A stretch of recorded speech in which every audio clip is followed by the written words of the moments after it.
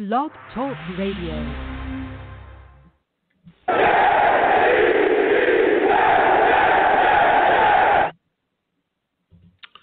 What's going on, folks? It's your boy Long Beach Joe here, right after watching the Jets be defeated by the Chargers 34-28. What a game. I mean, started out, things looked like they were going well. We got out to an early lead. We were able to get a stop. We were able to get a block punt. Henry Anderson. Things looked like they were going well. Things looked like they were going to go our way. That's what it looked like. P. Ryan scores an early touchdown. We're hyped. Chargers come back down. We get a fumble caused. We get the ball. We're deep. You know what I'm saying? They got into the red zone. We stopped them damn near at the goal line.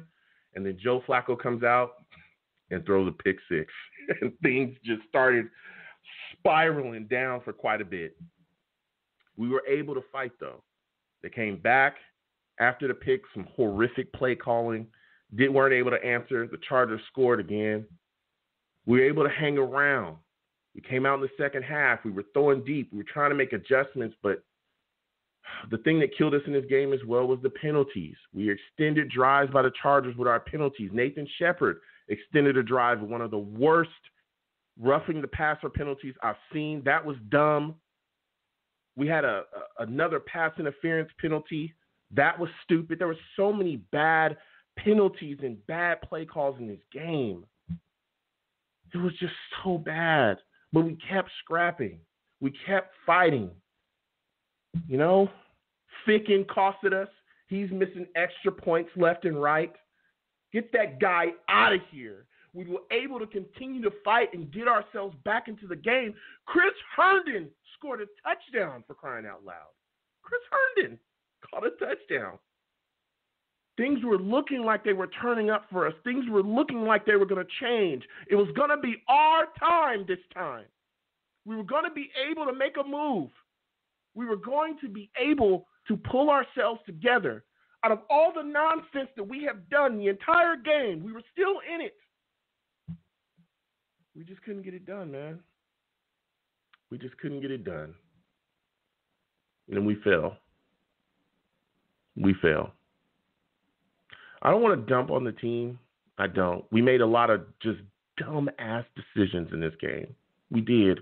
A lot of horrific penalties like we do every game. That Flacco interception was horrific.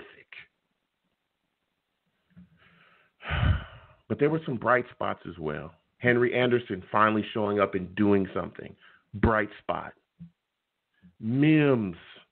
Let me tell you something. I'm not going to talk about this kid. I'm not going to compare him to other people in the league right now. I know a lot of people have a lot of lofty expectations of him and all these things, but man, that kid seems like he's going to be a go-to wide receiver for us.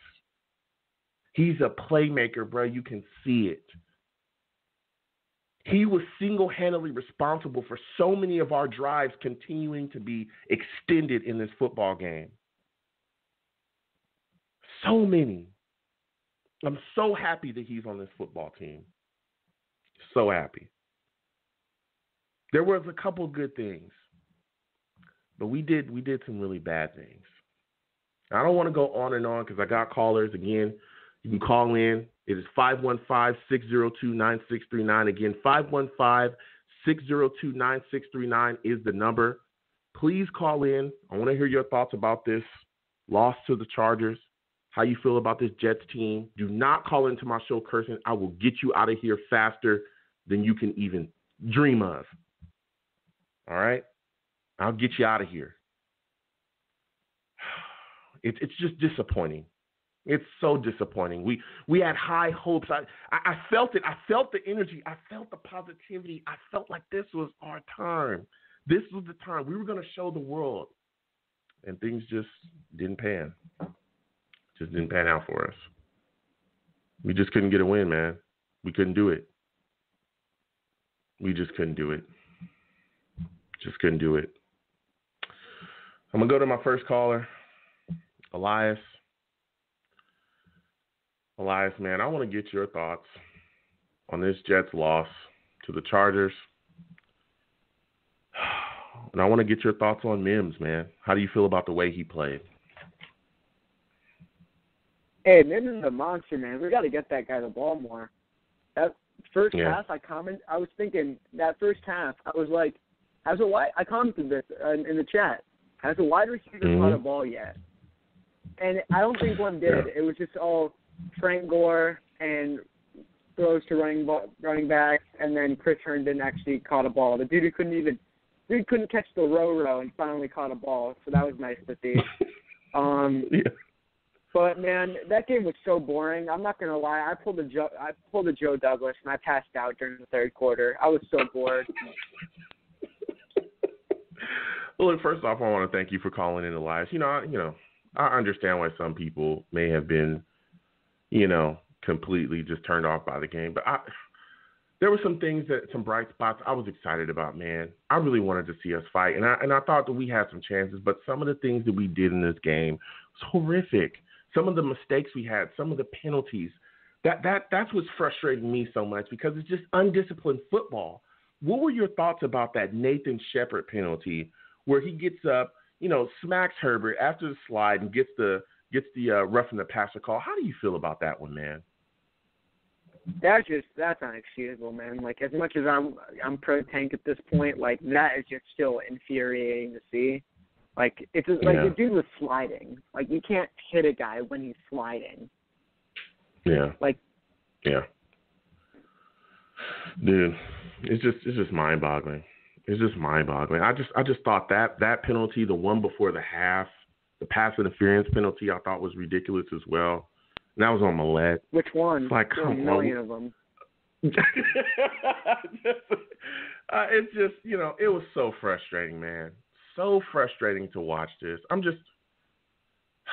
It's just blown away by the bonehead decisions we continue to make. But I tell you what, on the defensive side of the ball, away from that horrific, the penalties and stuff by Nathan Shepard and Millette, I thought that our corners, particularly Hall and Jackson, they did give up some stuff. But Hall also made some very key plays for us. That big tackle on Keenan Allen to, stop their drive and give us the ball back, I thought that was huge. I thought that they looked decent on the day, especially early. There was some tight coverage from them. I know Hall got that pass interference call early, but he was there. He wasn't getting beat, consistently, at least, in that first half. Things kind of opened up a little bit more as the game continued on. But I thought that they played okay. I mean, what were your thoughts on our corners, and were you surprised that, they just weren't getting just crushed early? Yeah, they were better than I thought. I thought Lamar Jackson was going to be bad, and there was that one touchdown he gave up, which, it looked like he was pretty close to batting down the ball, but that, unfortunately he didn't. But, better than I expected. Henry Anderson played very well. Like, he tried to show up. But here's my biggest issue in this game. I don't understand why you had probably our best player, Sergio Castillo. He was playing well the past couple weeks. And Ficken was hurt, but it's not like why does Ficken have to play again if you got Sergio Castillo playing well? Like, it's not like Ficken's on some big contract. He's probably making, league minimum or something. Like, I don't get why you have to play him. Like, he's not good, and Sergio Castillo, the only football he missed was blocked in the Kansas City game. So that, I didn't understand that whatsoever. But, man, I got one bright spot. I think Braden Mann played really well, too. I know, no one really cares as much about, punting and stuff. But his punts, he had some good punts there. Like, there's not really much to look to. Like, the punts were good. Offense was trash. Defense was terrible. At least in the first half, which this was, the most un-Jets-like game because they actually did a little bit in the second half, which is strange. But, man, once they started getting Mims the ball, I don't understand why they weren't doing it sooner. Even if he's covered pretty well, you still, chuck it up to him. You might as well. Yeah, and that was, especially going on down the stretch where we really saw that they were struggling to cover him. I was looking around like, hey, why aren't we seeing more of Mims? Why isn't Mims getting the ball more within our offense? And I just felt like they should have came to him more. I know they went to him late again as well. Was that on that final throw that I thought should have been a pass interference call. I really thought that he should have gotten that. He didn't end up getting it. But I just wish they'd implement Mims a little bit more. But I'm really excited about him going down the stretch. That kid really, really looked really solid in this football game. I just didn't like, some of the things that we did. And another thing that, we talk about on a weekly basis is the Frank Gore and P. Ryan situation. And again, in this football game, we see Frank Gore still has more carries than P. Ryan. How are you feeling about that? And what are your thoughts about them continuing to grind Gore, going late into these football games? Yeah, this game was it was almost like a ground and pound with Gore game plan, which I don't really understand too well. I don't know, I don't think they should be trying to win so much, and I think P. Ryan might even get you a better chance to win. But I think he got hurt towards the end of the game, which sucks. I'd rather have Ty Johnson be our starting running back then. Yeah. At least he's got some speed. Gore is just he can truck some guys, but he's really slow. When we brought in Gore, I didn't like the signing because I knew Keith loves him and he was going to take away all the carries from Bell, and then Bell's on now. Which, of course, we're running the ball now that we don't have him, which sucks. But I like his role to be just a short yardage back on 3rd and 1, 2nd and 3, something like that.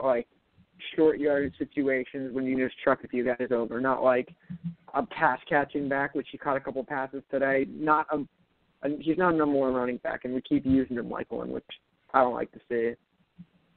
Yeah. I mean, it's just tough, man. It's tough. I really thought we could possibly get ourselves a win today, but we just too many penalties, too many bad decisions, the missed extra points down the stretch by Fick, and you saw the impact of that as well, because we would have had to go for 2. He should be cut right now. It's just tough, man. He should get cut right now. Yeah, he should be gone. He should absolutely be gone. Yeah. I don't understand. I don't understand why, why Castillo still wasn't in that spot. Ficken looked terrible today. He really did. But, Elias, I got to keep getting to these callers, man. I want to thank you for calling in, bro. It was great to speak to you. Yeah, man, of course. All right, you have a good one. Elias calling in. Man, listen, it's tough. It is tough being a Jets fan, man. I really thought today was our day. Really felt like we had a chance. Really felt like we were going to get ourselves a W. But we couldn't get the job done, man. We just could not get the job done. Too many critical mistakes down the stretch. Too many bad situations we put ourselves in. But again, there's some bright spots I'm excited by. But I'm going to keep going back to the callers, man. 201, I'm coming to you. 201, I want to get your thoughts on this Jets team, the way that they played against the Chargers. How do you feel about Joe Flacco and the way that he played today? Hey, what's going on, Joe? Sean. What's going on, Sean? How's your day, man? It's going pretty good. Unfortunately, we had to watch this terrible ball, but I think Flacco did okay with the pieces that he had around him. I think that was a PI on Mims at the end of the game. I really think that was a PI right there. But hey, you can't always get to our calls, Yeah.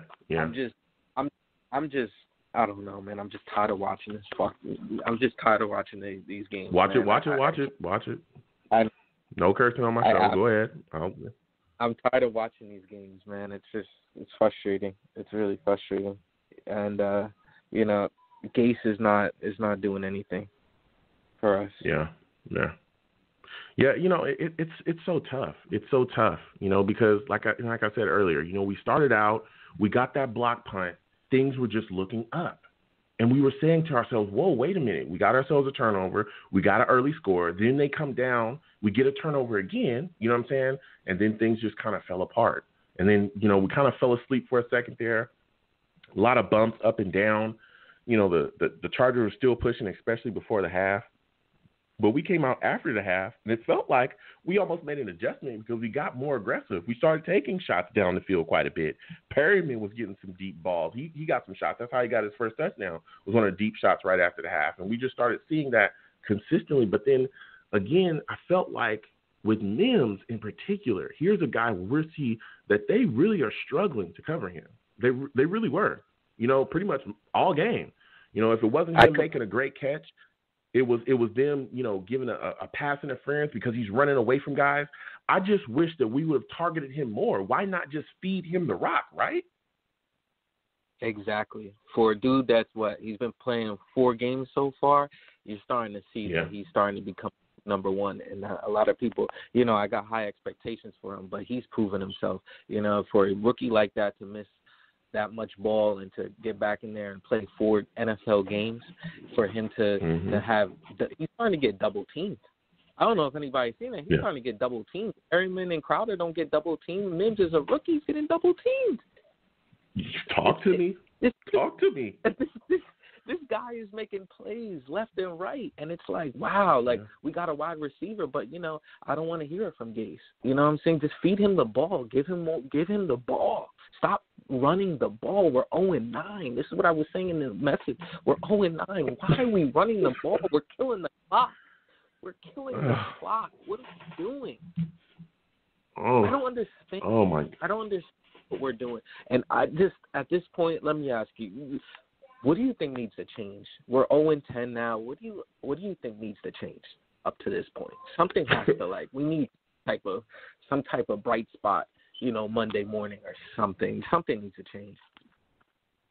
Well, here's the deal is that, I could say fire and Gase and all that, but at the end of the day, yes, he should have been fired weeks ago, though. But at the end of the day, you're still dealing with Darryl Loggins, who supposedly is the guy calling the plays at this point.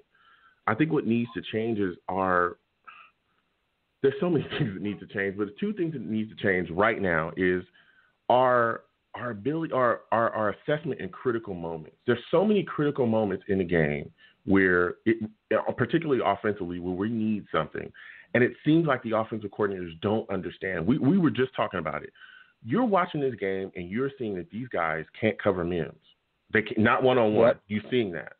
So why is it that you and the offensive coordinator can't draw up something to make sure, okay, we're going to see, if we're not targeting him, we're going to make sure that he's going to be out there so that he's a decoy for something else that we're doing. We're going to make sure that we get him in a row. We're going to make sure that he is a guy that's going to be a focal point because we see that we're struggling. If you go up against any other offensive coordinator in the league, if their weapon, their guy that they know that they can attack you with, they're going to find ways to draw things up to get him the football. And I felt like we weren't doing that enough. That's how I felt. We were seeing it. We're sitting back watching. You said it yourself. At some points, they were trying to double this guy. He is a rookie wide receiver. He's a rookie. He's the only guy out here that they're trying to double. That's why a lot of these other things were getting open because Perryman was able to run deep and all because he's got one-on-one coverage. He's just breaking open because these guys are so worried about Mims. Okay, but if you're so worried about them, damn it, you're about to worry about him for the rest of the game. It's going to be all game where I'm going to feed this young kid. He ain't going to get tired. He's young. You know what I'm saying? It ain't like I'm running 37-year-old Frank Gore. I'm sorry. Go ahead. Frank Gore is a great player, don't get me wrong, but we're not excited for that. I know P. Ryan, I guess he just got an ankle injury, so, he's out, but, it's obvious this kid is special. I'm not going to put too much of a high ceiling on him, but as of right now, he's been consistent. He keeps making these catches. I don't know. He's starting to look like a true number 1 for next year. I don't know. But, it's the losing mentality that Gase has. If he doesn't believe in his team winning or he starts to see like they're slacking off, he starts to slack off. I get, like you said earlier, I was listening to what you were saying. You said that our defensive coach, he's been playing well for what he has. And I believe that, he's not even ranked at the last in our defense. Even though we don't have anybody on defense like that, look at the numbers. He's not even ranked 30th in anything. He's close, but not like Gase last in every category. And he's working with less. Every game. Oh, well, last time. Oh, well, look, we can finally throw the ball deep because we have wide receivers. Come on, you didn't even try it in any of the games when we were started off. We have Jeff Smith. Jeff Smith's supposed to be fast. You didn't even try it. But now it's like now we get into this Chargers game, and now you start to see that Mims can finally catch the ball, and now you want to start feeding him. And then the thing is, this makes me upset. Is just like, why don't you motion a little bit? Get these players off of him. Just start motioning things. Figuring things out. You line this kid up one-on-one, they're going to know it's going to him. Like, motion it. Make it look different a little bit. That's why Tyreek can get open and the Chiefs have everybody else because, they don't just make their offense so obvious. It's so obvious we're going to Mims. All right, it's one-on-one coverage. Okay, we get it. But how come we don't even throw the ball in the end zone to him at least? We run the ball. I know it was productive, but there's going to be games where it's not going to be so productive with that running. Try to toss that ball up to Mims. Give him a chance in the end zone. Why? Give these rookies a chance. And it's just, I'm still waiting on Cameron Clark to showcase himself. I don't know where he's at, and Morgan, our rookie quarterback. I'm waiting on him. I'm tired of watching Joe Flacco and Frank Gore. It's just a waste of time. Yeah. I mean, it's tough, man. It's tough, and like you said, I mean, you're spitting fire right now. It's like, dude, you got to do whatever you can to get the ball in the hands of this kid. If you see that he's eating the way that he was eating today, some of the catches that he made, that one catch that he made to continue to extend the drive where he pretty much just, caught it jumping over a corner. It's like, come on. Continue to find ways to get this guy the ball. And that one, what was that? The ball that he caught on the sideline where they were like, "Oh, that's an incomplete pass," and I guess the hurry up. That was a catch. Yeah. I heard the announcers that he was. I looked at the replay. That was a catch. He had it on the side. Yeah, he got his knee That down. was a catch. Yeah, that was a catch. Yeah. I just hope we don't re-sign Perryman. Perryman's pretty good, but I think he's just, one-trick pony straight away. Mims' route running ability, and he can go deep too as well. Like, he's in the middle catching it. He's all over the place, And I hope we keep Crowder, but, we got to build around that. Obviously, we have something in Mims. We should keep Crowder, honestly. I think we got a left tackle. We should build off those things. But, going forward right now, all we have to do is figure out, how can we win one game at least? I know everybody wants to, get the draft picks, but, we got to come up with a W at least by the end of the year, because this is ridiculous. Like, I can't keep watching this. We got 6 more games. Yeah. It's frustrating, It's frustrating. Yeah, it is. And you know what else is frustrating? You know what else is frustrating, Sean? And it's great that you're bringing up that stuff. To me, what's frustrating, and you were talking about earlier, is what needs to change outside of the assessment, in critical moments from our coaching to understand how to utilize certain players. It's also our penalties in these critical moments too. You know what I'm saying? Like, look at the roughing the passer call on Jordan Jenkins. That was huge. That extended a drive for him. The roughing the passer call on Nathan Shepard. That was huge. That extended a drive for him, gave him a first down, and eventually gave him a score. The penalty before the half and the pass interference on Millette. That was huge. That extended and gave him a first down and gave him some points as well before the half. It gave him a field goal before the half. I mean, that stuff just blows my mind. Aren't you tired of seeing us make those same mistakes in those moments? Because we always seem to come out, if it's a 3rd and 9 or, a 3rd and 2 or something like that, we need to get them off the field. Don't we always make that critical mistake to give them a first down? Aren't you tired of that? I'm really tired of it. I think, honestly, they want to win. They're just thinking way too much at one point. Like, they just need to take every down one by one, because I think honestly that's the biggest problem. They know it's 3rd down. They play way too aggressive, and then they lose themselves. Yeah. But at the same time, it's consistent. It's like, oh well, we had a great day at practice. We had a great work ethic. They had this, they had that. But why aren't these things that are happening in the games not being talked about in practice? It's happening after game after game after game. And even the announcer said, Gase is starting to run out of things to say because they keep losing. I wonder why. After a while, how many things you're going to keep telling people and your lies are going to catch up to you? You can't coach. You can't coach. It's not about these players. It's just the development of these players. You're not developing them right. It's just to the point where it's just you get tired of it. It's too repetitive. Honestly. Yeah.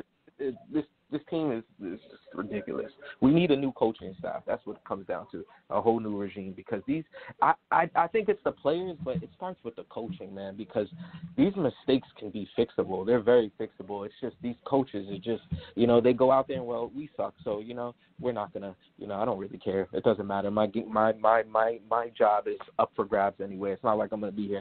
That's the losing mentality. You should be going out there playing like it's your first game, no matter what, And it's just too repetitive. I'm tired of it. I'm really tired of it. Yeah, I'm tired of it too. I'm also tired of Ficken. That's what I'm tired of. I mean, what are your thoughts on that? We have Sergio Castillo out there. He looks great, and then we sit him for Ficken. Ficken comes out there, is missing extra points, and looks horrific. I mean, that's inexcusable. Why bring Ficken back if Castillo's out there hitting field goals and doing well? That goes under coaching as well. Why would you pull somebody out when they're hot? He was hot. Why? You know Fickens is hurt. Why? Put him back in. I would have released him. I would have been like, you know what? We already released you last time. I would have released him and said, hey, we got this guy. Let's give him a shot. Why? And then you're sitting on the sidelines walking around like, oh, damn, he sucks. Well, you should have never put him in there from the beginning. It's just why? It's the same thing like what you just said. Feed Mims the ball. If you know somebody's hot and they're doing well, feed them the ball. Why are we taking our best kicker out the game? Why? Yeah. Like, why? You put Fickens and he's coming off an injury. Why? We already suck, and every mistake from us is crucial. It's not like we can bounce back from this mistake. If we're up, somebody gets a mistake, that's going to just kill the drive. It's going to kill everybody. I know when they were looking up at the score, they honestly thought they had a chance to win that game.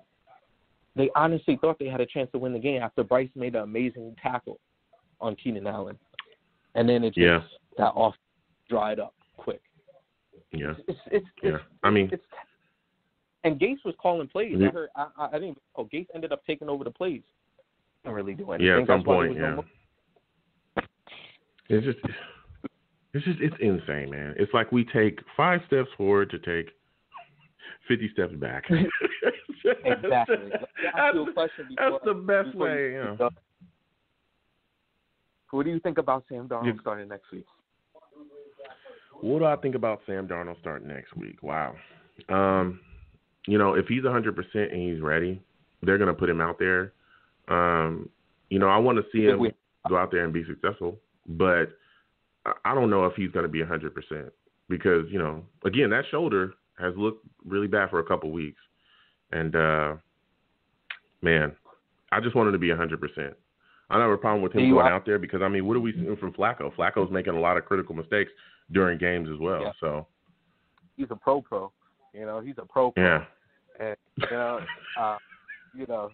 it's just sad. It's sad, man, because Sam Darnold I think he might be getting the boot, man, because this is, after a while, this league is, what can you do for me lately? What have you done for me lately? Mm-hmm. And, Darnold hasn't, performed, and he's always hurt. At the end of the day, is it Adam Gase's fault? Some of it, but at the end of the day, the numbers don't lie, and they need to sell tickets. So at the end of the day, I just feel like I hear what you're saying, but at the same time, Darnold never had an entire receiving core healthy at the same time. He never had that. Exactly, and that's a good debate. That's a good debate right there, because at the end of the day, it really comes down to the money. Are you going to pay him? Did he really earn that money to re-sign him again? That's the expectations right there. Do you think? Well, do you think here's the deal. Okay, go ahead. Go. I want to. Go ahead. If you want to talk about this, we can go. Let's go. No, go ahead. Yeah. So, all right. Here's the deal. I already know where you're going. Let's just go ahead and go down that path because we'll continue to talk about the team as well. I have other callers. Please be patient. We'll get to everybody today. But listen, here's the deal. When you do what you've done, and everyone, I know people are going to say that I'm caping for Sam. I'm not. This is the facts, right? This is honesty. We've never properly protected him. We've never truly given him weapons, and we never had a coach that has been paired with him that is worth a damn. And we've had him for what, three, almost 4 years now, or something like that, right? Because he's going into his fifth year, which is an option we're going to pick up. So we had him for 4 years. We did nothing, and I'm talking about nothing.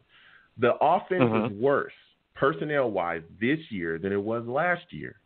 That's a fact. Yeah. That's a fact, right? Yep. So how can you look at this team currently, right? How can you look at this team, stick him on this team, and say, well, if you're not successful, then it's on you. You're the one that's trash. When we've seen flashes with other coaches that were better than Gabe but weren't very good themselves, right? Jeremy Bates, that offense was horrific. We got rid of Todd Bowles. Why? Because he was a bad coach. And then we brought in another bad coach, one of the worst coaches, actually the worst coach in the league. Here's how you know that the Jets are making a critical mistake with Sam Darnold, right? And the way that we treated him. When you talk to other analysts, or when analysts talk to other teams, right? Mm-hmm. Listen to how other teams talk about Sam Darnold. Listen, really listen to it. I believe the first thing that they say all the time.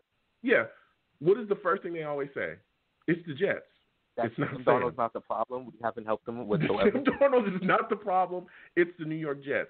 Here's the problem here, and I understand why people want, another quarterback or whatever, because it's about really getting that shiny new toy often.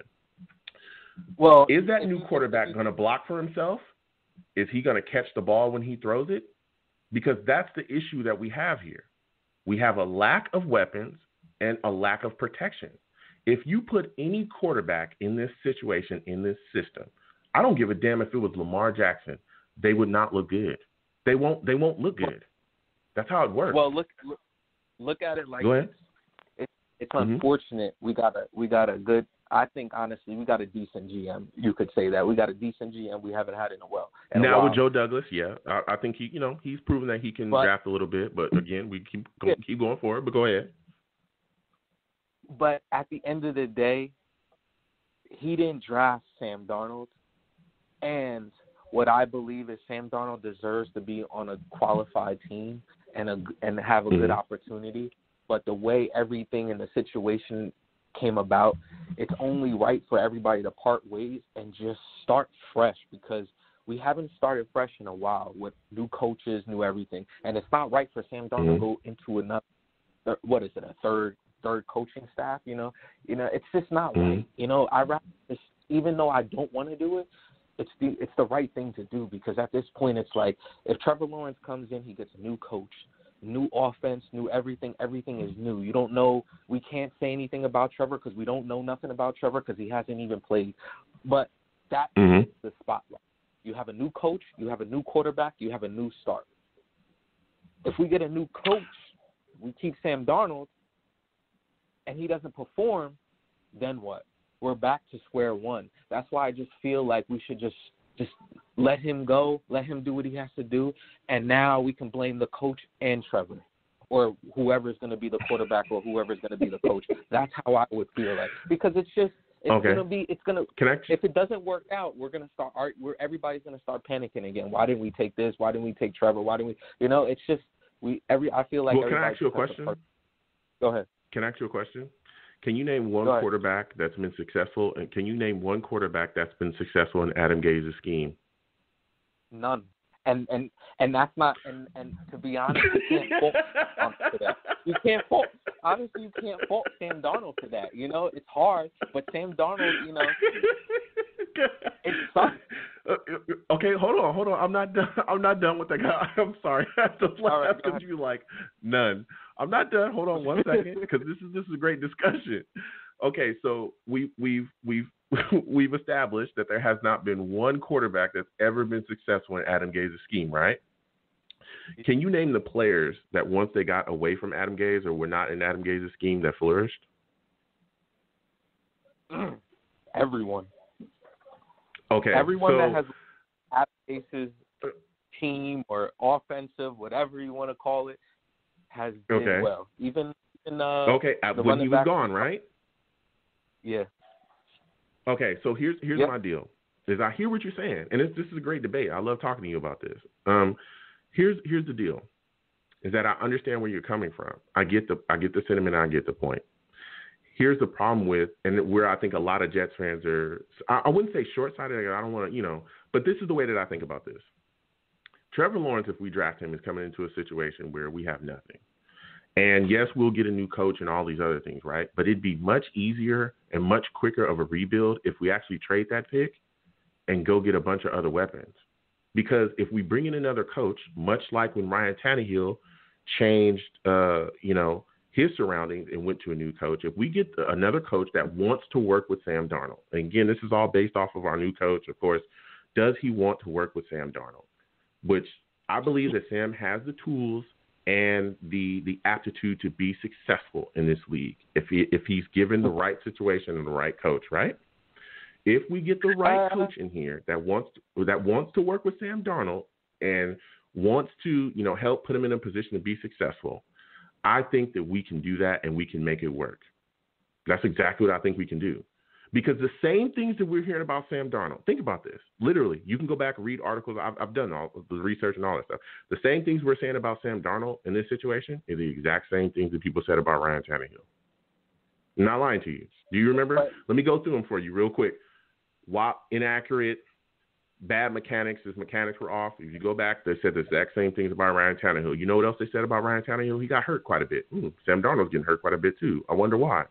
Protection, scheme, bad play calling. You want to keep going down the list? The exact same things that were said about Ryan Tannehill is a lot of the exact same things that were said about Sam Darnold. Same thing. Yeah, but look at this. Isn't it funny that we're hearing the same things about them in the same scheme for the same coach? Let me break this down to you. Okay, go ahead. Now, go ahead, then. No, go ahead. I'm listening. What I just find funny is that people are so quick to throw away Sam Darnold when we know that there's bigger issues here than that. Okay, now look at this. Look at what Miami did. They got a new coach. They got a new quarterback. Is it working for them? Mm-hmm. Is it working for them? Yes. Now, well, where did he? It's working for them before. Ryan Fitzpatrick was doing well. Yes. Well, but look at this. Where did Tannehill go? Mm-hmm. Tannehill went to a team that's qualified. He went to a good team. It worked out for both parties. Mm-hmm. That's where I'm coming to an agreement with is because, the disagreement is basically is that everybody just needs to part their ways. I know I like Sam. I liked him when we got him and everything. I was excited. And, it worked. And I know you could probably get the draft picks, but it's just too much, dead weight. It's too much dead weight. Sam Darnold really hasn't done anything to the point where we can really say Sam Darnold's really great. Because at the end of the day, he hasn't had a comeback game before. He hasn't. He has. That's not true. He has. Miami? Go back and look at the Jeremy Bates. No, he beat the Bills. He had a ton of comeback wins that year. The Bills? That year year in Jeremy Bates' offense, before Gaze came here, go back and look at he had comeback wins. Has he beat the Patriots? No. Has he beat the Patriots? Has he beaten the Steelers? Well, he beat the Steelers with no bench. Can I ask you a question? He beat the Cowboys before, but can I ask you a question? What have we put around him that would even qualify him to beat those teams? All those teams that you're naming are Robbie's a top 5 wide receiver. When we had Robbie Anderson, we were still wondering if he was even a good enough to be a solid number 2 wide receiver. We've never had a number 1 here. No, are you serious? You thought that Robbie Anderson was an elite number 1 when he was here? Go look at the production. The production was not here. We had Robbie and we had Crowder, and he still couldn't really win us games. At the end of the day, look what Joe Burrow's doing. Unfortunately, he got hurt. You had Robbie and you had Crowder with no protection and no other weapons. We also had Le'Veon Bell, who was not being utilized correctly. That's why Robbie is doing so well where he is. He's being utilized correctly. When Robbie was here, he was a go route receiver, and that was it. That was it. Yeah, but also, go back and look at the production. You're talking about we had Robbie. Go back and look at the production. He never had a 1,000-yard season here at all. Yeah, that's true. But Sam has a problem. So how are we supposed to? So how is Sam supposed to succeed when we have these players that are not being utilized correctly, and then we also have a lack of talent everywhere else, and the O-line was horrific. I'm not caping for him, right? But I'm also not looking at the situation and going, well, Sam should have carried us, and we should beat teams like the Ravens and all these other teams when we're not talented enough to do that, and our coaches aren't talented mentally enough to beat the Ravens. How many times? Okay, go back and look at that Patriot. Here's a great example, right? What you talked about. You're bringing up a lot of really good points. You remember when we played the Patriots and they brought the same zero blitz all game? I'm talking all game. They were bringing that blitz at midfield. You remember that? And that was like, that's not a blitz that you're supposed to be bringing midfield. They did that all game. Do you remember what the talk was after that game? The talk was, Adam Gase is so idiotic, you can run the exact same play 50 times against him, and he doesn't know how to stop it. Do you remember that Belichick was laughing? He was laughing on the sidelines at us. He was literally laughing because we were so stupid we couldn't stop anything that he was doing. You remember that? That was the game where they were saying, hey, that was the IC Ghost game because he wasn't getting protected correctly. Because he was getting beat around, picked up, and slammed by the Patriots defense. So that's what I'm saying. It's like, okay, if we're saying that we're going to move on from Sam, if you want to do that, okay, fine. But be real and be honest about why you want to do it. You want to do it because you want to move on. You want to get Trevor. You want to start this. But don't say it's because, well, Sam he's not really doing anything. He's not because you haven't put him in a position to do so. Sam Darnold's a turnover machine. Sam Darnold's a turnover machine. He can't read fast. If you see what Flacco's doing, he can get the ball out quick. Sam Darnold can't get the ball out quick. Yes, we have a terrible line, but Sam has to get the ball out quicker. He's been doing the same repetitive things since he started here. He's in year 3. People are going to get tired of him still doing the same thing. I understand he's hurt and he doesn't have things, but you got to still work with what you got. Look at Flacco. Flacco had a QBR last week, what was like 123 or something like that. Sam Darnold hasn't had a game like that all year. Flacco also has his offensive weapons. He also has his offensive weapons healthy. But think about Sam never had that. But look at this. Has Sam Darnold ever been consistent? Has Sam Darnold ever been consistent even when he had everybody on the field? Le'Veon Bell, everybody, just from all his 3 years. Has he ever been consistent? Has he ever had the talent to be consistent? Has he ever had the talent to be consistent? When you say these things, you have to use the context of, okay, it's not like he's just out there by himself. We literally have the worst O-line in the league 3 years out of honestly, 4 years out of the time he's played here. We've had the worst O-line in the – do you remember the O-line the year before Gase got here? And the first year that Gase – the worst O-line in the league. Okay, it was so easy to get to Sam. It was ridiculous.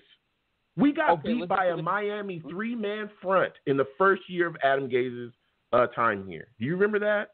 Do you remember we got beat by the Bengals, who were like, I think were they 0-11 when we played them? We were the first team in NFL history to get beat by 2 teams that were more than 0-7. And Sam Darnold. Go back and watch those games. That offensive line was letting guys completely blast him. That's why we went and got Mekhi Becton. That's why even coming into this season, we were still saying, hey, we need more guys because this offensive line is horrific. How about the Ravens? The Ravens are having a hard time right now because what did the Lamar say? Oh, the teams are knowing what we're doing. It's called the NFL. That's the problem why they always blitz us when Sam Darnold is, because he can't read. He does not know how to read a blitz. He can't shift the line, and he doesn't get the ball out quick enough. I understand what you're saying, and we don't have nobody, but also it's Sam Darnold not getting the ball out. You've seen when he was in there when he was trying to throw the ball to Denzel Mims against the Bills. He was open, and he wanted to start running all over the place. Sometimes he doesn't need to run. He needs to just stay in the pocket and throw the ball. He needs to see his first read and go. And it's obvious you see it. But at the end of the day, it does trickle down from our GM, our coaching, and then down to Sam. But I've seen a lot of games where there's a lot of people open, and Sam just can't get the ball because he sees it too late. And that's a big problem. I'll tell you what.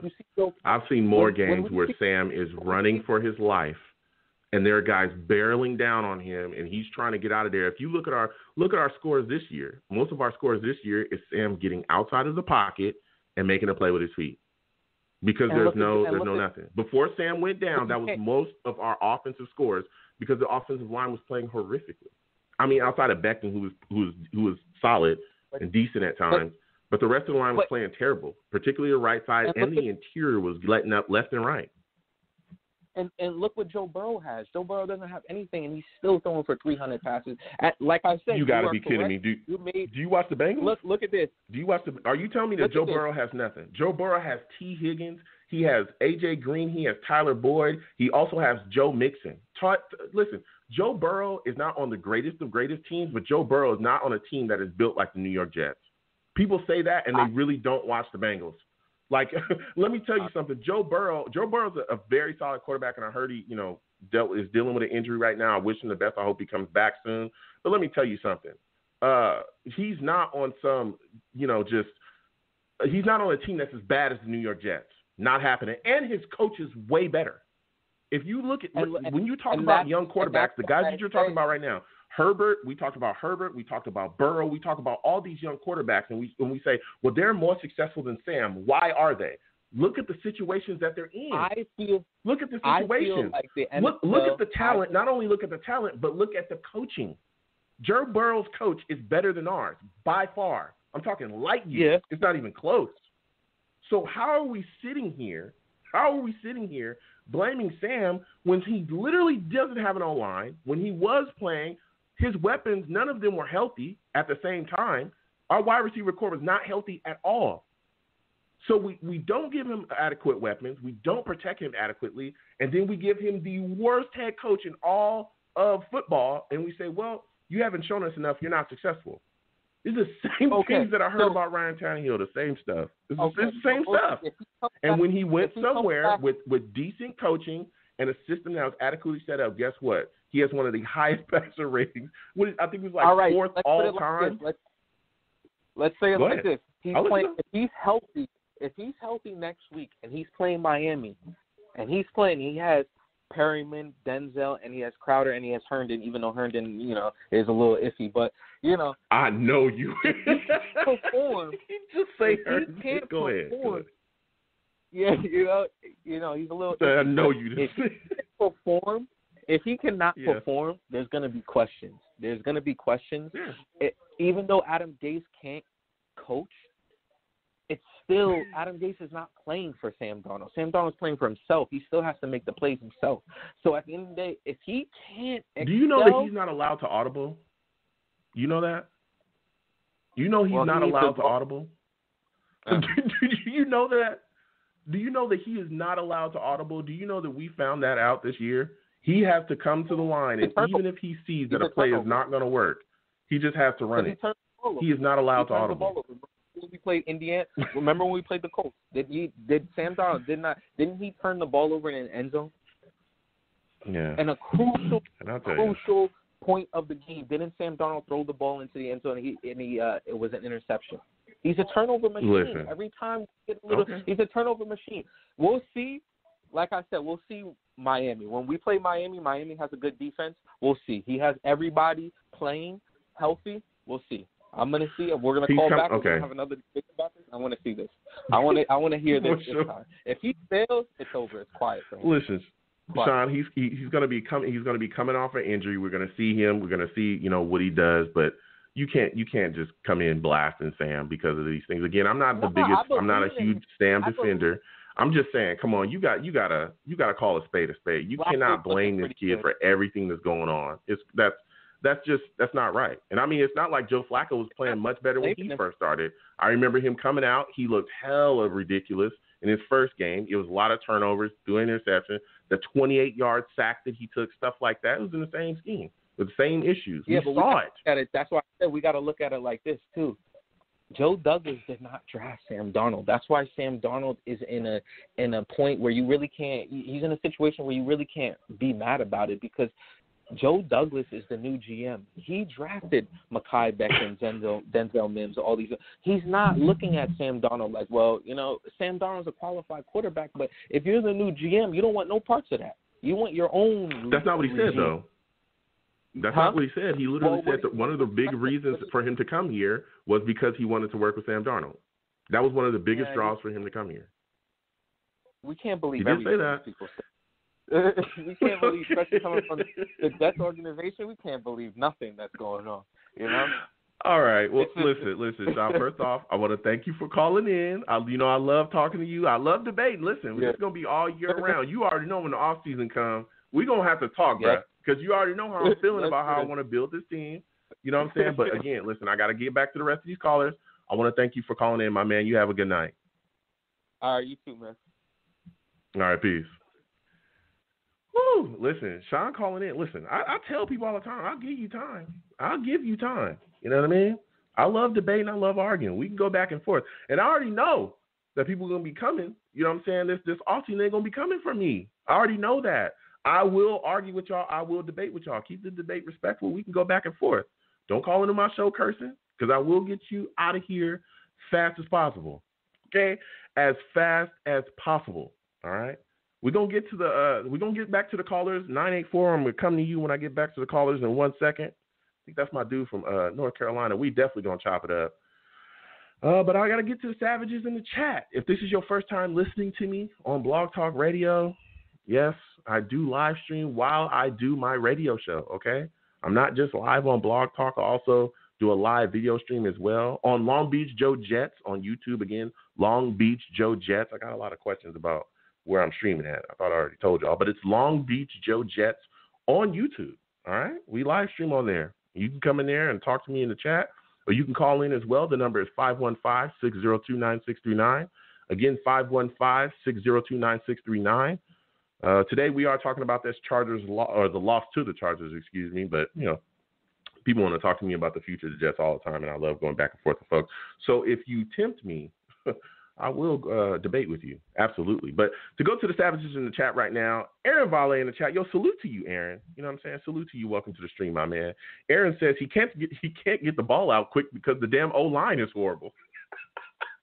I try to tell people, you know what I'm saying? I try to tell people, I'm not a caper for Sam Darnold. I know he has his faults, but it's like, come on, bro. Come on.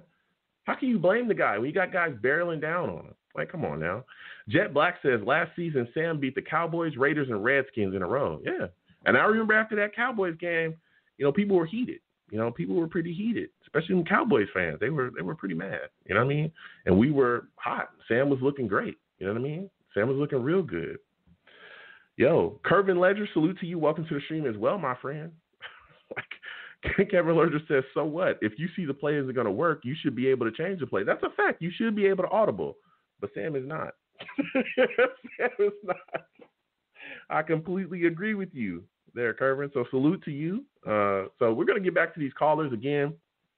My guys in the chat, my savages, I call them the savages because, they're savage. Everybody gets after it. You know what I mean? Nobody is safe here in these streets. So we get after people. But I'm going to go back to the callers. Go to my guy in North Carolina. How are you feeling, my friend, after watching the Jets lose to the Chargers 28-34? Yeah, it's tough. How you doing, Joe? I'm all right. How are you? Oh, hanging in there. Finally get a chance to get a little bit of rest and get to check out my New York Jets. And I think all we have to go on is be in full tank mode. So the expectations, I think, at this point can't be too high. I think the best we can hope for is just that our draft picks perform well. And hopefully Joe Douglas is doing his diligence and is week-to-week evaluating some of the players we have on the roster. And I think they probably already know or have a good idea who they're going to keep and who's going to be gone. I think, they privy to that knowledge on the inside, more than us. We can only speculate. But they probably already know who they're going to keep and who they're going to let go. Yeah, and, I'm pretty sure. I'm pretty sure they have an idea, like you said as well. And I want to thank you for calling in. I always love talking to you. Oh yeah. But what bothers me the most, and it's great that you bring up evaluating talent, evaluating young talent as well. What bothers me is we're still seeing guys that should have the ball put in their hands, kind of get excluded out of the game plan or not get enough, not get as much as others should have. And I go straight to the running back position, and I say to myself, why is it again that we're seeing Frank Gore get more carries, get more opportunities as well in the passing game than we see P. Ryan get? And it's just mind-boggling to me because Gore is almost a 40-year-old running back. I mean, isn't that ridiculous to you as well? It is very ridiculous to me. I mean, only the Jets. This is the time where you're supposed to see the young ones with the veterans like Gore, who's well respected, falling back and just stand next to him and talk to him, and console the young man, in his rookie season and help give him guidance. That's what you need of Frank Gore. That's where his value comes late in his career. It's not as a player anymore. He's not the same player he was in his early years with San Francisco. We know he was one of the better backs in the league when he was in his prime. Now this is a stage where we need him to be, to help consult the younger player, just like our quarterback. We need to help consult James Morgan and help him develop. That's the key. Yeah. That's where the value comes in for these older veteran players. I'm curious about that as well. Why don't we see Michael P. Ryan? Why don't we see James Morgan? I would like to see how James Morgan would react in his rookie year. They say he's very smart, very savvy, and I think the Jets justified that pick based on from the neck up with Morgan. They say he's very, very smart and a very savvy young man for his age. I'm wondering what's going on the inside and why aren't they letting him play? I don't know whether they have a lot of confidence in this offensive line, which is obviously still not up to the standard it has been in the past, but that may be a factor. What do you think? Yeah, everything that we're hearing about Morgan, everything from Gay said, I don't understand why we haven't seen him yet either. I'm a little kind of befuddled, especially when you just took this guy in this draft, and we talked about it going in. That was one of the questionable picks that everybody was saying, was that, why would you take a quarterback when we need wide receivers out of the yin yang? Like, what's the deal here? I never agreed. I never agreed with taking James Morgan where we took it. No, I never agreed with taking a quarterback. You use that pick to add wide receivers, add offensive linemen. Maybe you might strike gold on one of the edge rushers. That's where the value comes in. Taking a quarterback doesn't make sense. Only way you draft a quarterback where we took him, or maybe second, third round, unless you're looking for someone who projects maybe the next year or so to replace Sam Darnold.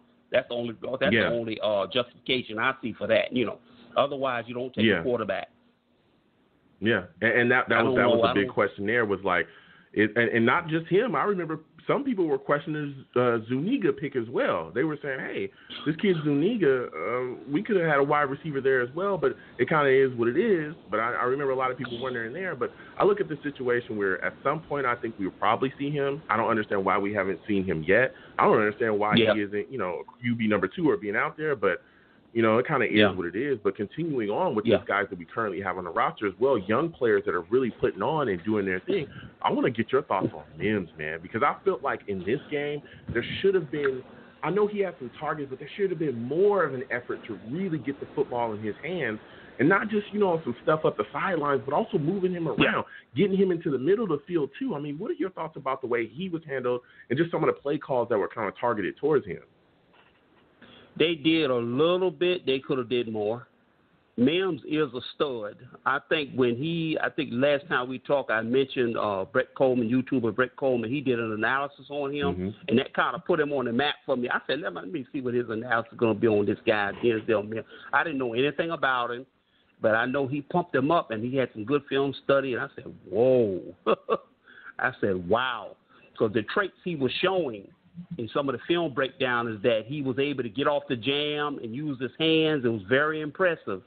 And then his ball skill and just able to use that long, lanky frame was just outstanding. Body control, his hands, everything. He was like the whole pack. Usually wide receivers that are young like that, they may need a little bit of strength. Maybe they don't get off the jam as well. Maybe at the college level, they get more liberty, more free release, and, then they come to the pro, DBs are going to be much more aggressive and stronger.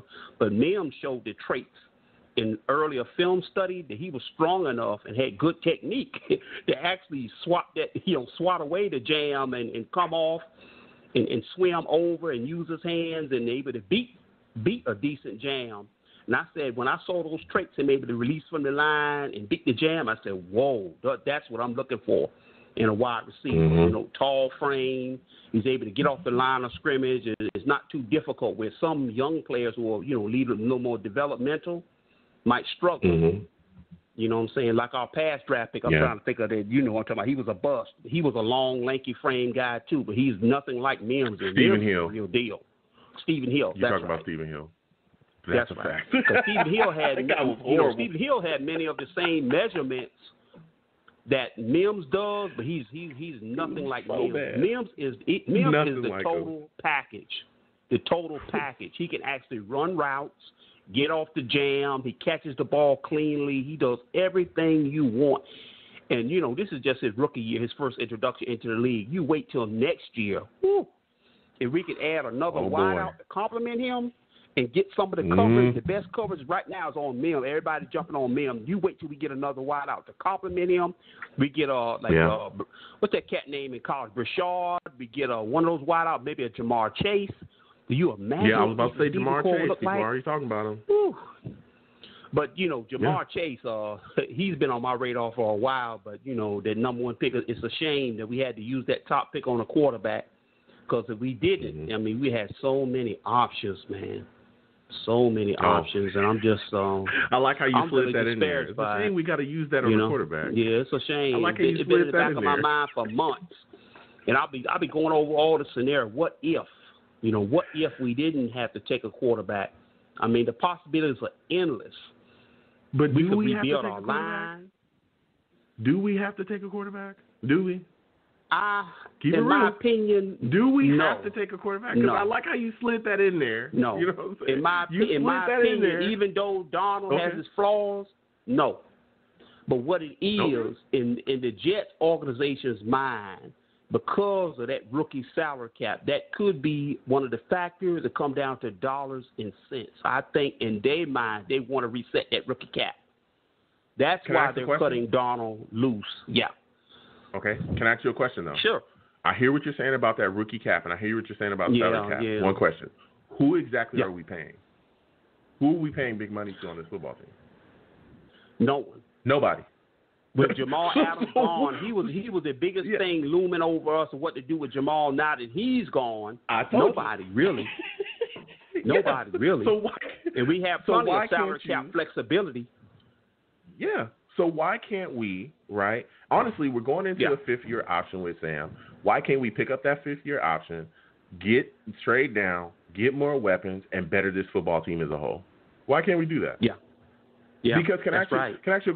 Okay, if you get every time, you and Sean, every time, y'all get me to start talking about every time. I'm just going to go. Oh, yeah. So if we're talking about that, right, we're talking about bettering this football team, right, it's probably just the only guys that's going to be making money because Bell, whatever is going on with his contract, Jamal Adams is gone. Mosley is probably the only guy that's going to be making like some real money. I don't know how much money he's making. I remember at one point he was making like $18 million. So some of the cats that you mentioned, what are the residuals as far as money owed? Do we owe any of them anything? Le'Veon Bell? I know we don't owe Jamal because we dealt Jamal. Yeah, we don't owe Jamal. Le'Veon, I think there's a little bit for Le'Veon because we still owe some of it, and then the other guy that he signed or the other team that he signs with kind of picks up whatever he makes with them, but we still owe some of that. But even then, we still have almost, I want to say we have close to $100 million.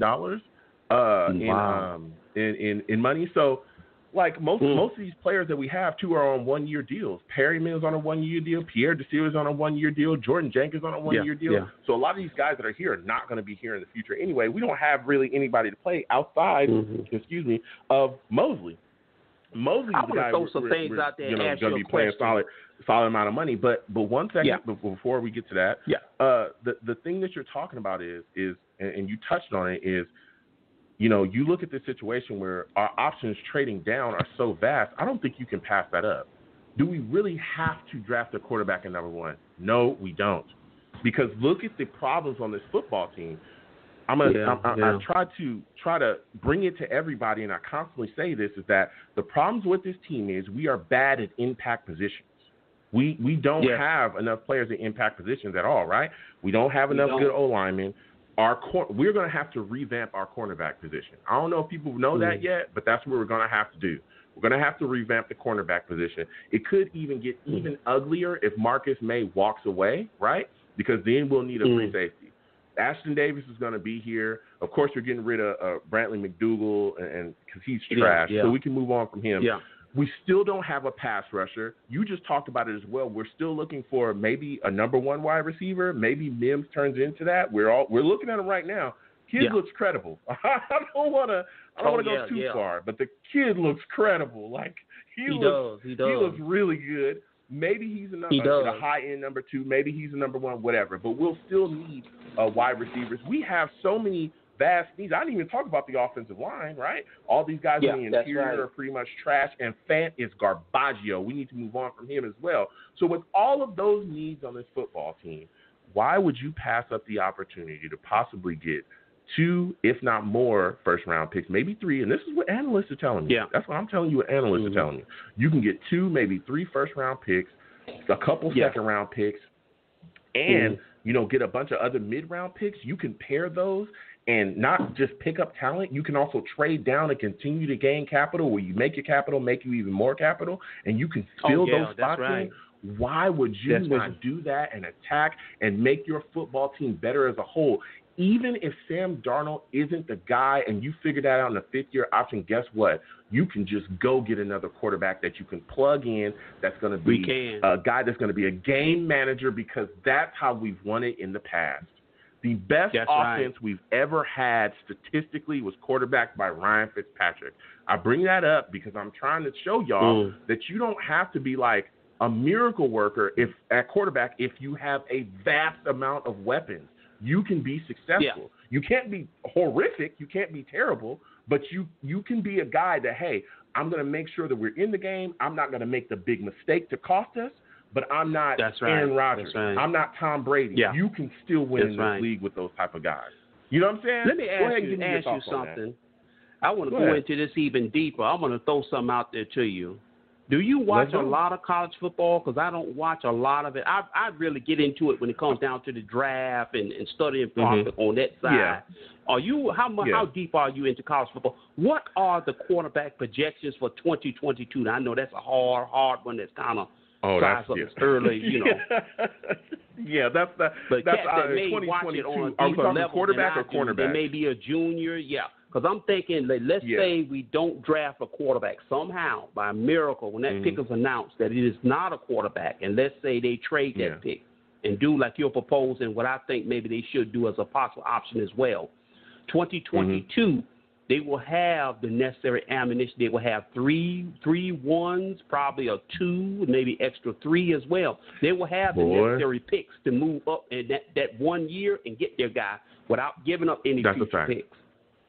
That's a fact. Well, the thing that's tough, and I do watch quite a bit of college, a little bit of college football here and there. I try to stay on top of it, but covering the show, covering the Jets, so on and so forth, it's really tough. But I try to watch as many USC games as possible. You know that I'm a Trojan. You know what I'm saying? You know that we wave that USC flag over here, Southern California. You know, that university is the greatest of all time. I'm just putting that out there. You know what I'm saying? I'm not, but at the end of the day, you know what I'm saying? Fight on. But at the end of the day, the problem is to try to, talk about the projection in 2022 is really tough because, again, quarterbacks there, can have a good season, can have a bad season. There's injuries that can happen, all types of stuff. So we'll kind of see when that happens. But the point is that, like you said, and that was the point of my take, is that we'll be there. So whatever the top guy is, or hell, not even a top guy, maybe, we've done this in the past. Maybe there's a veteran quarterback that kind of falls out that still has some gas in the tank, that can still maybe give us, like a Ryan Tannehill, you know what I'm saying, that can still give us 3-4 years or something like that, and we can move forward with him while we bring in a young quarterback to maybe mentor and tutor. So there's so many different moving parts in there. That's why, again, I'm a huge proponent of trading down, because I don't want to spend the next 4 years trying to rebuild this team again. That's a 10-year rebuild. Me either. That's why I've been taking a second look at the other second-tier quarterbacks, the Tanner Morgan from Minnesota under my guy, TJ Fleck. So I've been kind of looking at him for the last several months as a consolation prize. What if we trade that first pick, maybe with that second pick? Who knows? Maybe take a James Morgan, and he looks very good. Yep. Tremendous ball fake. Seems to have a lot of good instincts for the position, and that's another possibility. See, that way we can still get a guy that we can. Yeah. I'm sorry. Go ahead. I'll let you finish. Yeah, I was starting to say a guy that maybe we can still develop while we slowly build the team, add offensive line help, get ourselves some more wide receivers, because we will be in a transitional year next year, with a new head coach, and he's going to bring in his own assistants. So it's going to be a long road for us, man. Long process. And can I, but the big thing is, it is, and you know what else? And you're bringing up a great point, but I want to throw something else out there. Yeah. Those picks that we're talking about, we don't just have to draft guys. Because again, we have quite a bit of cap money. We also know that we have an issue attracting free agents here. We've had that for years. Like, even when we get guys here, we got to pay the Jets tax, right? Aren't we all tired of that? Like, overpaid for Le'Veon Bell. He would have never come here if we didn't pay him that much. We overpaid for Mosley. He would have never paid if we didn't come here that much. So what we could do if we have a draft pick or if we have extra picks and stuff like that, guess what can happen? We can trade for players. There's so many players that are out there that talked about every year, right? You want to better your wide receiver core fast? Maybe Allen Robinson. You can get in a couple picks or a pick or two. You can get him, bring him to the squad. OBJ is talked about. There's so many guys that are constantly on that trade market that teams are willing to take. Hell, look at the Cardinals. Look at what the Cardinals did. The Cardinals got a call. They called the Texans and said, hey, what do you want for DeAndre Hopkins? Oh, second round pick? No problem. Here you go. Right. And look what they've done. They literally got the best wide receiver, I consider him the best wide receiver in the league, for a second-round pick, and their young quarterback is flourishing with him now. You just chuck it up there, he'll catch it, whatever. You know what I'm saying? So that's Bills. Oh, yeah, the Bills. They are the prototype for how to do it and do it right. They did everything we were supposed to do. They went on, got a right head coach, stopped BSing around and letting everybody coach their team. They went on and got a good guy. They did their due diligence. They did their research and hired a good coach, somebody that people can respect and held in high esteem. And then they went on and developed Josh Allen. They probably have a good quarterback coach, too, to work with him, clean up his mechanics. Because when he came out of college, there were concerns, about his accuracy. Everyone knew he was a freak. You freak physically. He reminded me of Big Ben. But he might be a little more athletic than even Big Ben was in his prime. Josh Allen's a thoroughbred, like a big horse out there running. You can't get him down. People bouncing off him. He's the real deal. And they cleaned up his mechanics. Now they got him setting himself, making the proper throw. His mechanics are cleaner. So now he's not, making those errant throws like he was last year. All of a sudden he's hitting those throws. And I've been telling people, if he start hitting some of those throws, man, you will not be able to stop Josh Allen. He will be hard to stop, man. Yeah, but you know what else they did too? They invested greatly in the offensive side of the ball for him. They bettered their offensive line. He's not running for his life. I mean, he does run when he feels like it, but he's not running for his life. And like you said as well, a big part of them investing in him they did, and like you said, they're the prototype of what we should be doing because they did it when he was on his rookie year deal when he was cheap. They brought in Stephon Diggs because last year what they had, they had those two wide receivers, that were solid, but they weren't going to kill you. They weren't number ones.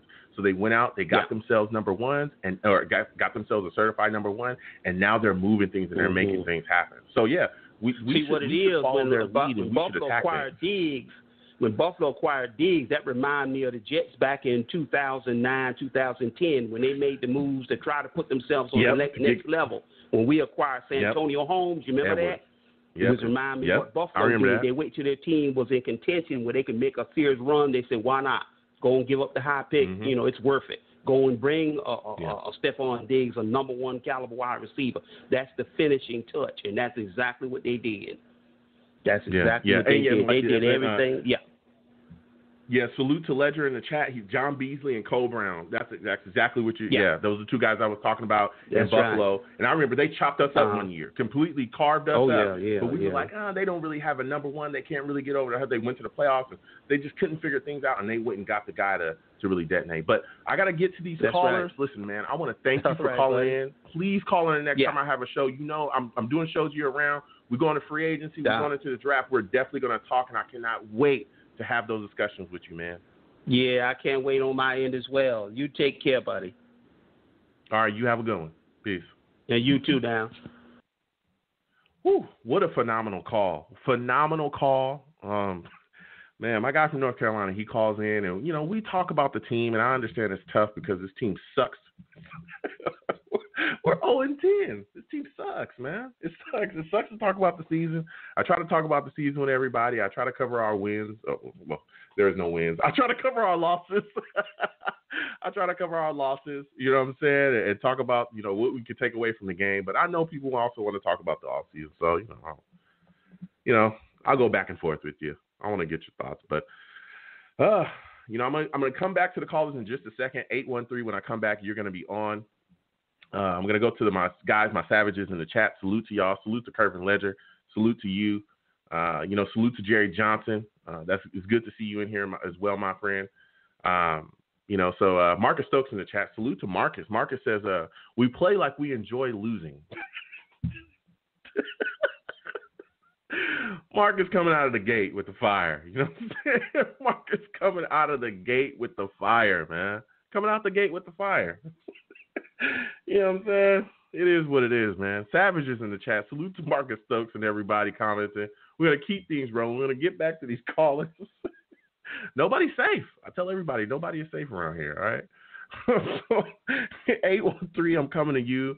I want to get your thoughts on the Jets losing to the Chargers today. How are you feeling about the play of Denzel Mims in this loss?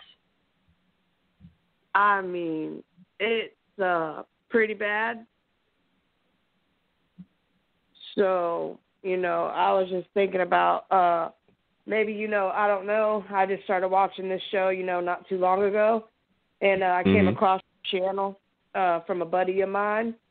And, I love the Jets. I love the New York team, but, they are something else. Like your commenter said, I think you guys are just like to lose. And, I mean, I hope more in the future that they can get their stuff together and, get the team together to do what they got to do.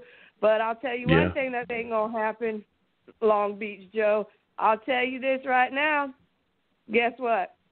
They might lose to the Tampa Bay Buccaneers. And that's me calling on the 813 line because the Buccaneers got Tom Brady.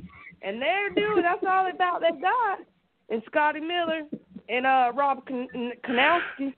But other than that, sir, you might get a win on that one. I'll tell you that for damn sure. Because we ain't doing too shabby ourselves.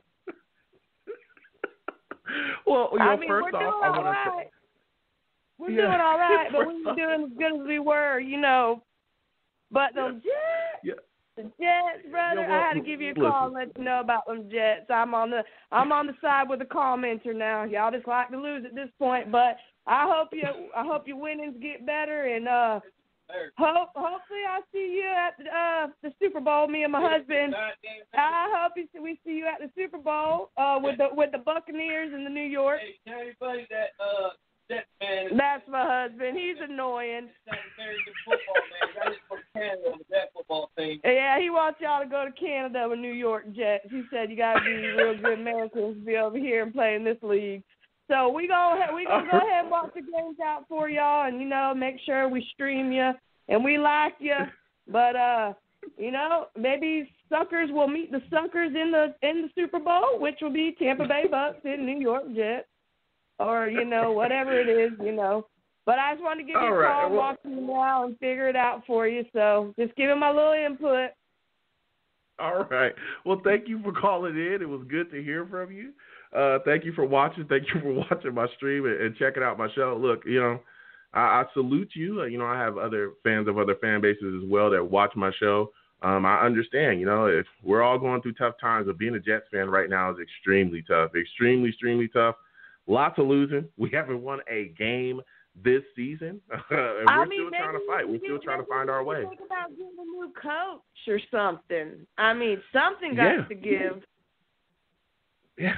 You can't. It's pretty bad if you at least have one win, but you got 0. Yeah. And that's pretty embarrassing. I feel sorry for the New Yorkers, but get your shit together, buddy. Get your shit together. We gotta go. We had to let her go. She started cursing. Salute to that caller. But we don't allow cursing on my show. I want to thank them for calling in. No matter where you're watching me from, I truly appreciate it. Please keep watching, but we cannot allow cursing on the show. I had to get you out of here. But, listen, I have callers that call me from across all kinds of different fan bases, that love to call in and talk to me about this football team, and I truly enjoy it. But, yeah, we have to let them go. You can't curse on my show. I'm sorry about that. Yeah, listen, this was quite a loss to the Chargers today. It was tough. But like I said, there were some bright spots, some things that we saw that, we were excited about. We were extremely, extremely excited about. And going forward, we need to continue to build on that. But there was just some critical moments there that was like, maybe there are some things that we could do better. We could absolutely do better. The penalties, all that kind of stuff, is really, really tough. Really, really tough. Really tough. So we're going to go back to the lines now. I'm going to keep going with the callers. 732, I'm coming directly to you. I want to get your thoughts about this loss today to the Chargers by the New York Jets. How are you feeling about the play of Joe Flacco? Hey, Joe. I'm doing good. Thanks for having me on the show. Hey, no problem. So you look at this situation right now, man. The Jets, 0-10. Joe Flacco goes out there. I think he threw for like 200 yards. He also had an interception. How are you feeling about him and the way he played today? I mean, after the first play of the game by him, we know what happened there. I thought he was going to trend with the first two games that he played early this year, but, he started to bounce back. I think we finally were taking vertical deep shots in the second half. I don't know where that was in the first half, but, yeah, I mean, Mims is starting to shine a little bit. I mean, you just got to let the ball go in the air with Mims, man. He can get so many contested catches. I don't want to see Perryman get the ball as much because I don't know how big of a building block he is. Yeah. Yeah, and like you said as well, I looked at this situation with Mims, and I was like, man, I just felt like he wasn't getting enough plays called his way. I felt like the Jets should have targeted him more because it seemed like the Chargers defense really could not deal with him. I mean, they could not deal with what he was doing out there. If he wasn't making a catch, then he was definitely getting, some type of pass interference call his way. I mean, do you think the Jets should have done more to try to get the ball in his hands? Oh, 100%, man. And like we said, we're 0-10 now. Even entering this game, you got to play all the young guys. I mean, that's why, if I see Frank Gore get another carry next week, it's just nauseating at this point. Like, Ty Johnson was finally in the game. Ty Johnson was finally playing, but, I mean, we have these random back receiving sets. I'm just like, where is he on just normal runs? I don't want to see Frank Gore at all anymore. Yeah, that was blowing my mind as well, and I think we talk about that pretty much every week is, Frank Gore – is still out snapping Perine. It's like, how is this? How is he still getting more carries than Perine at this point? I don't get it. This guy's almost 40 years old. What exactly are you trying to build with this? Where are you going here? It makes Adam Gase sleep peacefully. It makes Adam Gase sleep peacefully at night. That's has to be it. I don't know. He's a Gase guy, as they call it. So.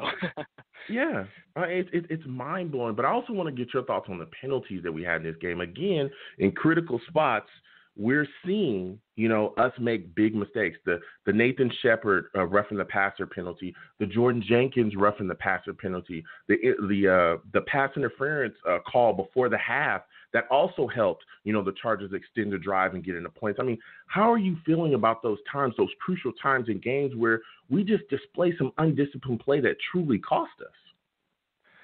Well, that's the thing, man. We're not going to be a good football team until we stop beating ourselves, and we haven't learned it's in the last year and a half how to do that. And, the defense played well last year, but they're still undisciplined last year, but they're even worse this year. I mean, Coach Williams, they were playing well last year for him, but the roughing the passers is starting to get embarrassing. It shows that we're a dirty team across the league. Yeah, it's tough. Another thing that I looked at as well coming into this game, we were all wondering about it and trying to figure out how it would look was our secondary. And I thought our corners, Hall and Jackson, I thought they were decent on the day. They were decent. Early. There was some tight coverage there. But I want to get your thoughts on this. How do you feel about Hall? Because Hall really made some big plays in this game. That tackle on Keenan Allen, really kind of helped us out. It turned the tide right there because it deaded their drive. I mean, how did you feel about his performance today? Yeah, I mean, he got picked on a little bit earlier on in the game, but you know what, man? This is the time to learn. Get beat against big guys, and then you saw. I think he made his own adjustments, which is more adjustment than this whole coaching staff does altogether. But besides the point, he got better as the game went on.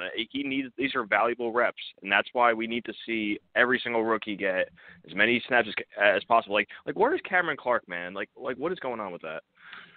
Yeah. Are you another guy that's looking at the situation and especially with Morgan and thinking that we should see him at some point as well? Are you frustrated with the fact that we haven't seen him out there either? Yeah, or even if it was Mike White, man. I mean, Flacco will not be here next year. Like I get, he's a great backup quarterback, right? No question. But you could tell, he was like this in Baltimore and Denver. He's not a mentor backup quarterback. He's not like what McCown was doing. He's very all about me. I want to play. Like he's not grooming the next guy. So I think he's trying to start somewhere else. So yeah, you got to get a young guy in here, man. And just imagine if we took another receiver in the 4th round. If this is what they're going to do with Morgan. Yeah. It's tough, but I'll tell you what's even tougher. Watching Ficken. That to me is. Oh God. Put Sergio back in there. And why, can you tell me why did we have two? Why did we have two active kickers today? Like, why do we have 2 people on the active roster kicking today? You couldn't demote one to the practice squad? Like, what is that? Like, we're the only team that doesn't know how to manage the roster. I just don't understand how exactly we put Ficken out there, knowing, even if he's not the missed extra points, the bad way that he looked. Why is he even playing? Just let Sergio go out there and do his thing at this point, right? Exactly. And you know what I mean? Like, I know kickers are tricky, but you go with the hot leg, man. Sergio was nearly perfect, I'm pretty sure, when he played the last couple of weeks. I mean, and we've seen Ficken when he's gone south last year. I don't want to revisit that. I mean, you keep the hot guy. I don't get it. Yeah. I mean, But the one thing is, man. though, we could have had this game and had a whole nother possession at the end. Why did we call a timeout when the clock wasn't even moving? And before the 4th down play, what was that? Like, it's a joke, man. We literally invent new ways to lose. We do. I mean, it's just bad time management, bad coaching, bad play calling. I mean, I look at especially early. It's like, come on, you allow Flacco to come out, you call that route, he throws a pick 6, then the return, we come back. And the play calling for that drive was horrific. It was completely horrific. You literally ran a screen on like 3rd and 15. That was ridiculous. Oh my God! Completely ridiculous, man. It's to be honest, I don't even see Gase getting another job. I don't even know if he'll be a coordinator or an assistant coach. Like, I don't know who wants this guy to add to their team in any capacity. Yeah, I don't know, man. Did you see any of Gase's post-game comments today? No, not yet, but I'm pretty sure. Oh, God. I'm just going to give you a little sneak peek right here, right? All right, so they asked him, was Dow Loggins, did you take the play calling over from Dow in the second half? He's like, no, he has to confirm it with me first, and then I call it in. And Rich Samiti's even like, are you saying that you have to double-check Dow's plays and then call it in? Isn't it just quicker instead of having a middleman? He's like, no, we're just doing it for a week. I'm like, this is just chaotic at this point. Like, oh my God, man. You're gonna cringe watching the entire post game because it gets worse than that at certain points. But it's just like, oh my God, are they really asking? He's like, this is where we're at. Yeah, well, I'm used to it. Every week it's we had a good week of practice and so on and so forth. I'm pretty used to it. You're a little older than me, Joe, but do you remember the Kotite years well, or was that not as much your time? Yeah, no, I don't remember them, but I did see film from those, and those years were horrific. Those years were bad, though, but I was not around for those years. But my God. Oh, lucky for us both. Yeah, I was born in 96, so I just avoided that. So. Oh, man. Those years were bad. Just seeing, some of the film from it, some of them, what in the world is going on here? Yeah, those years were bad. But I think, it's sad, though, but, I think Gase is honestly the Gase era is worse than the Kotite era. I get we won 7 games last year, but think about it. The Kotite era didn't have a young franchise quarterback in the making. We actively ruined one in the Gase era. There's fighting, it feels like a civil war within the team. They're not going to say that, but you could tell that the team isn't fully unified on every front. It's I don't know. I just feel like the team's about to crack if they get the right opportunity. Yeah, I mean, we've seen that in the past. Hell, we've seen players come out and talk about, the Civil War. I mean, Quincy and Newlands come out and talked about the issues, with gays in the locker room. We've had various players file against the team as well. We had Jamal Adams came out and talked about it's out there. Le'Veon Bell tweeting, that nothing's wrong with them, and it was, Jamal Adams said that he had a problem with Adam Gase as well. There was they're all right. I mean. Even Jamal was right. The way he handled his business, none of us can stand. I mean, he was technically right what he said, but oh my god, the way he handled was horrible. But anyway, the one thing I want to ask you is have you noticed this team does not know how to manage injuries? What is going on with putting players out that aren't 100% week after week? Quentin Williams went out for a few plays. Luckily, he stayed back. Becton was out for several snaps. I mean, luckily he came back, but I probably would have sat Becton as a cautious anyway. Where are we going that we have to keep rushing players back? It happened to Sam twice already this year. We did it to Bell earlier this year. We've done it to Becton this year. We've done it to a couple players last year. I mean, who is making these final saves on all these injuries with these players that aren't 100%? Yeah, that is the big question. It's negligence. And like you said as well, we've seen that, but we've seen players come out and talk about that in the past as well. But this year it's been put on blast yet again, like you talked about the stuff with Becton, where he clearly was not healthy. We clearly saw that his shoulder had big time issues, and he was still put out there. It's just there's so many issues. Hell, even Sam having issues with his shoulder too. He hasn't been the same since the Denver game, man. He never recovered from Denver, man. They'll never say he never recovered from Denver, and that's I think why you saw some tough performances at times. He was never his 100% self since that week 4. That's what I believe. Yeah. Well, it's a shame. Listen, I want to thank you. His parents should be like, Sam, get out of here as soon as possible. I mean, I'm Sam Darnold's #1 fan, but if he gets traded, I don't think he's going to be that upset. I mean, he'll probably fresh start is just what I need. I think Colts is personally his best destination, or you got the Niners, a couple of places like that. But I love the kid. I've met him before, actually in person once. Really, really down to earth guy, even off camera and all that stuff. So I just want the best for him. Yeah. I mean, we'll see going forward. I think there's some things we can do to help build around him, but there's a lot of questions to be answered, especially continuing to go down the stretch of this season with him. So we'll see what happens. But man, listen, I want to thank you for calling in. I want to get back to the rest of these callers. It was good to speak to you, my friend. Again, when I have our next show, please call in, man. You're a heck of a caller, and you know your stuff. Yeah. Thanks, man. Yeah, my first time, and it was a blast. And you and your family be well and have a happy Thanksgiving. Same to you, my friend. Happy Thanksgiving. Have a happy Thanksgiving as well, and enjoy yourself. All right, be safe. Ooh, phenomenal call right there. Phenomenal call. That guy knew what he was talking about. Knew his stuff. Man, listen, it's tough, man. It is tough. It is tough being a fan of this football team. It is really tough, but there's going to be a lot of questions answered as this season continues to roll on. Lots of questions. A lot of things that we're trying to figure out, hey, what works, what doesn't. There's going to be a lot more young guys playing in certain positions and spots, and we're going to see what's going to happen. So I want to wrap up the show, folks. Listen, I want to thank everyone for calling into, the radio show today. It was phenomenal to speak to everyone, even the trolls. You know what I'm saying? I'll get you out of here as quick as possible. Do not call into my show cursing. I'll get you out of here. You know what I'm saying? But, it was great to speak to everybody, get everybody's take. I want to thank everybody for listening. Listen, I'm the man of the people. I'm here for the people. Let me shamelessly promote my Facebook page. Everyone go on Facebook, search The Long Beach Joe Show. Like that page. My content's up there. Go ahead and give it a listen. Message me. I'll message you right back. I love going back and forth with folks about this football team. Also, leave me some feedback. I love hearing about what you folks think I do here on The Long Beach Joe Show. I'm also on Twitter as well at YoungJ000. That's 3 zeros. Go ahead and follow me. I'll follow you right back. You want to troll me? No issues. I'm the troll that lives under the bridge, and I will troll you right back, okay?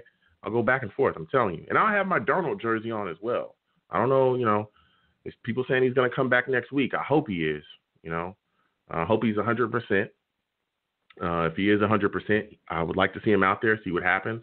If he's not, let's sit him until he's ready. But either way, I will have that Darnold jersey on, all right? You can also follow my show's Twitter as well at The Long Beach Joe. That's on Twitter as well. Follow me, go back and forth. I love going back and forth with everyone. I'm also, on YouTube as well at Long Beach Joe Jets. Long Beach Joe Jets. All my content's there. That's where you'll catch me streaming as well. stream my shows live, talk to people live, stream, watch games with everybody live. We watch other stuff too. We play video games as well. So, please come over and join us there. Subscribe to that channel, turn on your notifications. And as always, folks, when you see me in person, okay, and you will see me eventually in person, it is arms out, chest open, free hugs for everyone, okay? The hugs are absolutely free, all right? The hugs are free, especially in this time as Jets fans. We got to show love to each other. The hugs will always remain free. I will charge you nothing. So I want to thank you folks for listening. You folks have a good one. Peace.